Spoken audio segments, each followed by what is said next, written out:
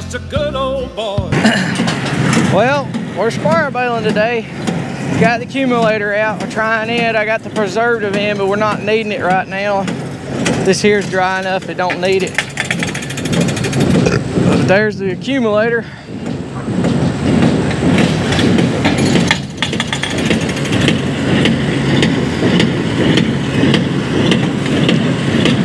Everything seems to be working all right. He's dumped 3 packs and haven't had an issue yet.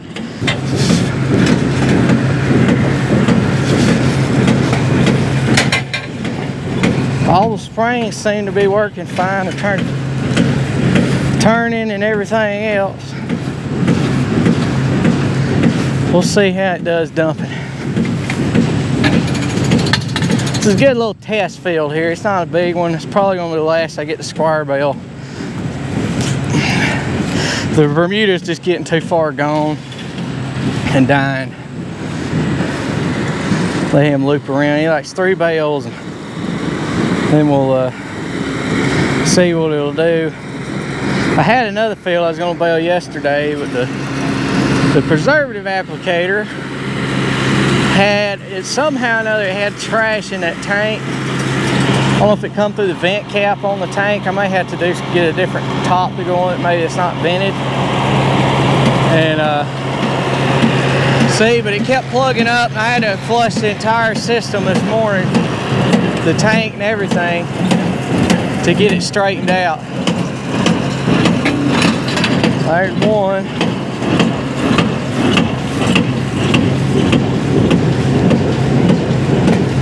There's 2. Let's see what she does.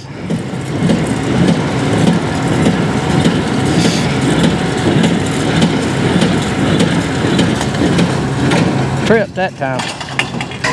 Closed. I'll let him keep bailing and we'll come back and see what it's doing afterwards.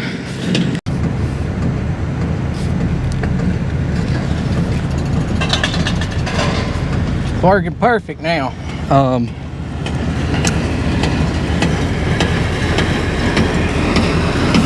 Don't really see anything wrong with it so far. Everything's tripping fine, everything's working fine.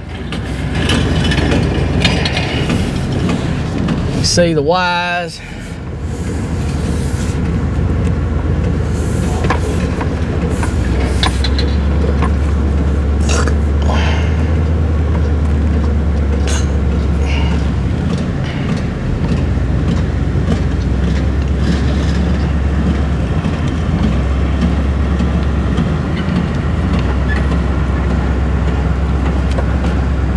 He's rolling right along right now.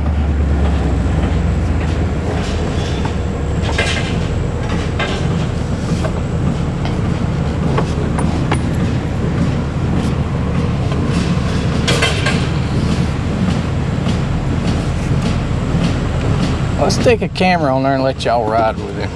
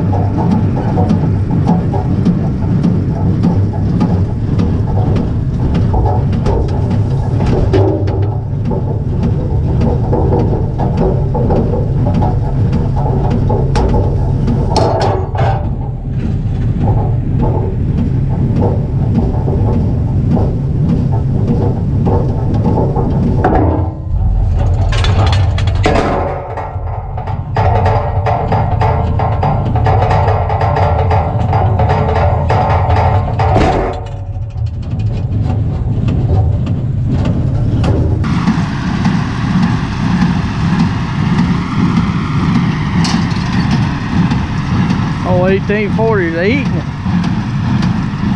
Rolling right along. He can pick up a gear from there.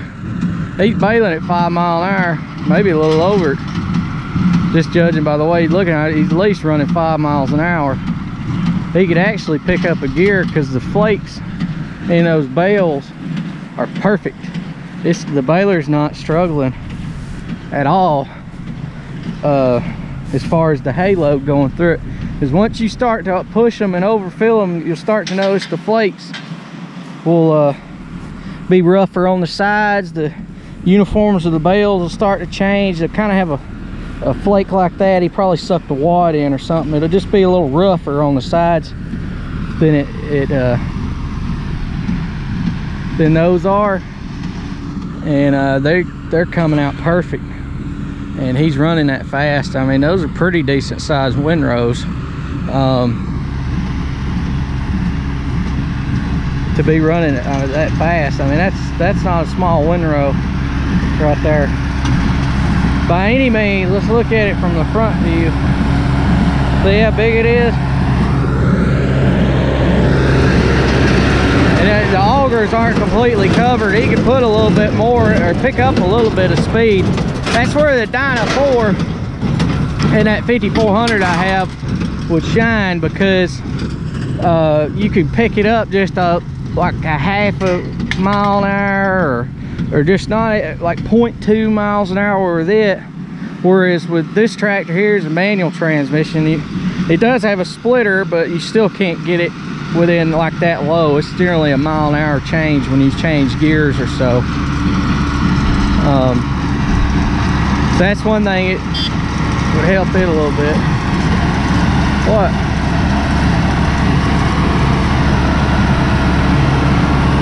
Oh, yep, that'll run today.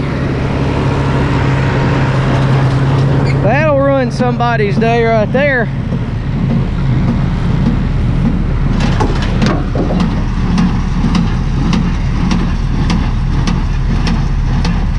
Here comes nothing. They're tight too.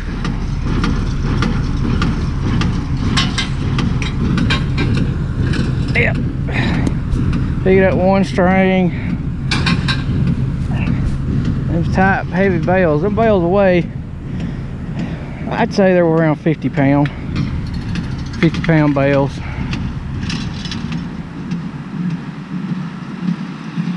Be what they be, which is perfect. I have earlier this year with bale them a lot heavier than that, and didn't realize it because I hadn't got out and actually handled enough of these by hand to know that there was really a difference in them, other than just grabbing them just like that to see if the strings is tight. I took some hay to a lady, and she had some three string alfalfa bales sitting there that were as long as my square bales, and they were lighter than our square bales were with dry hay in them. That's how much hay we was putting in them bales. I kept telling Dad, I said, man, these bales feel heavy with this grapple loading them. And when we was baling them, he said, oh, they're fine, that's right the way I like them. And I said, okay. He just kept running. And that baler there will pack some hay in a bale of hay if you want it to. And we're running, a lot of people probably wonder what knot strength twine are you using. It's Titan twine is what I run. I run Titan. I was running large square bale twine last year for part of the year, and then we changed over.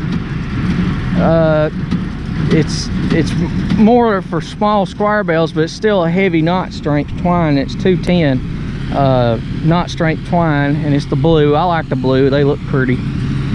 Believe it or not, women that buy hay, they care about what color the hay strings are. I've had them personally tell me that they bought my hay before because they thought this when they started, because they thought the strings were pretty. So as crazy as that sounds, I used to run orange, and we went to blue, and I just haven't went back, and a lot of times when you get the heavier knot strength twine, it will be blue. So that way you can tell that, because they'll color code it a little different for the knot strength, so that way you know which knot strength it is. Orange is generally lighter, and I think it's green. I run some green for a while. It was like 180, 190. It done a good job. I didn't really have any issues, but I like 210. If you catch one wrong with a grapple or something, picking them up or anything, they won't break. The strings won't break, and you don't have to deal with any busted bales handling them or nothing like that. And there's less issues with it.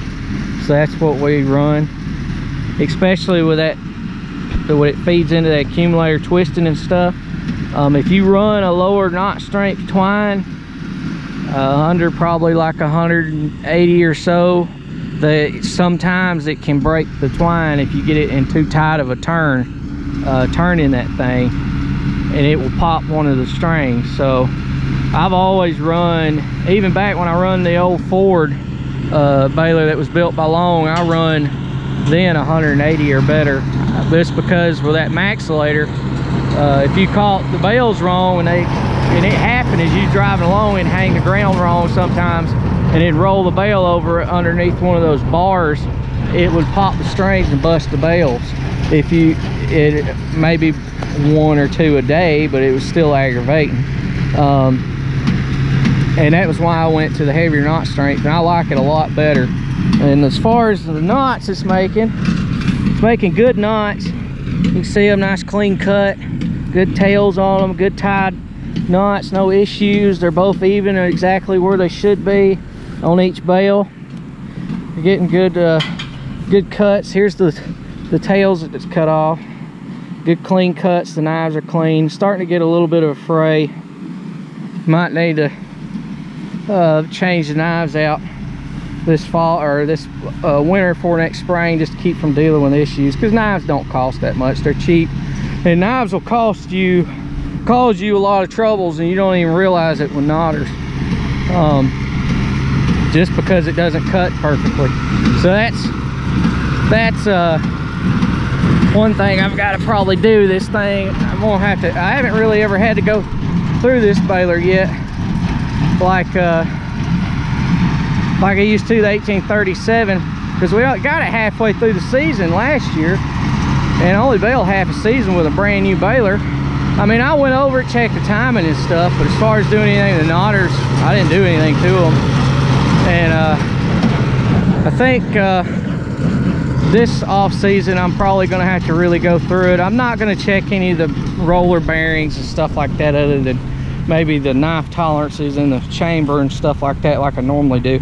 They should be fine with that baler being new. I wouldn't think there'd be any issues with them, and it hasn't got enough hay through it yet to need to do anything with those. But I've got to check, probably sharpen the knives. They're probably going to be due for sharpening. Pull them out. If they're not bad, I may just take that little Dremel and go in there and sharpen the edges a little bit on those, and try and just do it that way, because I used to do that some with that 37 and it worked good. And check the timing. Those balers, over time, as the chain loosens up, they will get out of time a little bit, not much, and it can make a little bit of a difference on the inline. So I always check the timing every year and go through everything. For the ground up, I go through everything on them. So that'd be interesting. It'll be the first time I've done that this offspring, so there'll be videos coming on that. But I've got several videos on that old 1837, from pulling the plunger to putting new bearings on it and rollers and everything there, to working on the knotters, pretty well completely redoing the knotters, new twine discs, new knives, new twine holders,